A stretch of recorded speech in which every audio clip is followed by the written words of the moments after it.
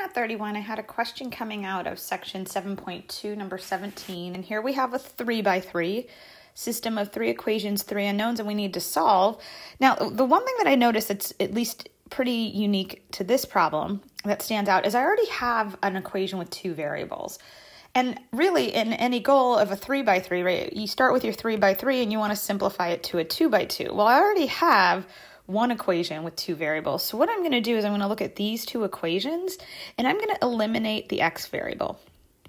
And when I eliminate x from those two equations, that's going to actually simplify my equation down to, or simplify my system down to a 2x2. Now, if I look at the coefficients in front of the x, on the upside they have opposite signs. One's positive and one's negative. But I'm going to go ahead and multiply this top equation by 5 and this bottom equation by 2. And I know right there it looks a little junked up, but that's literally what I'm doing down at this level.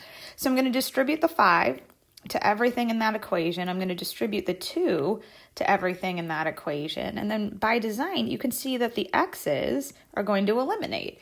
And if I look at the equation that I have left here, I've got an equation with y and z in it. So between the equation they gave me and the equation that we just derived, here's our new system. There's our 2x2.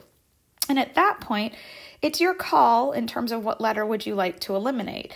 If I'm looking at them, they all have positive numbers, so none of them are opposite in sign. So I'm going to opt to eliminate the y's only because they have smaller numbers. So if I look at the coefficients, we've got a 3 and a 2. They're both positive, so I've got to make one of them negative. So I'll multiply this one by a negative 2 and this one by positive 3. And that's what you see me doing here. And again, I got to distribute to every term, right? And then by design, you see that the y variables eliminate. I get negative 7z equaling negative 7, which is nice because then z is a nice whole number, right? These answers don't have to be whole numbers, but it's already a pain to do these problems, so it's nice when you do get whole numbers for answers. And now it's a matter of back subbing. So I'm going to take that z value of 1 and I can sub it into this equation or this equation to solve for y. You can see in my work, I opted for that first equation.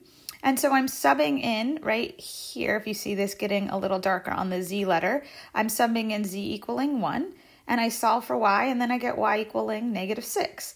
And then I'm going to take the z equaling 1 and the y being negative 6, and then I can sub it back in to any of these equations. And when I say any, I'm going to scroll up. I could sub it into this one or this one. It doesn't matter. Dealer's choice.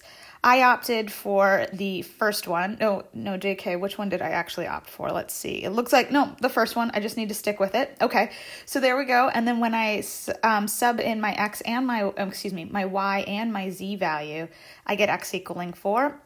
And there's my ordered triple. And I can't recommend enough, check your answers. And when I say check your answers, what I'm saying there is that if this is x, y, and z, plug those four numbers, 4, negative 6, and 1, back into your original equations and see if equality holds. If it does, you know you've got the right answer. And if it doesn't, then you made a little typo somewhere. All right? Thanks so much, everyone. Bye.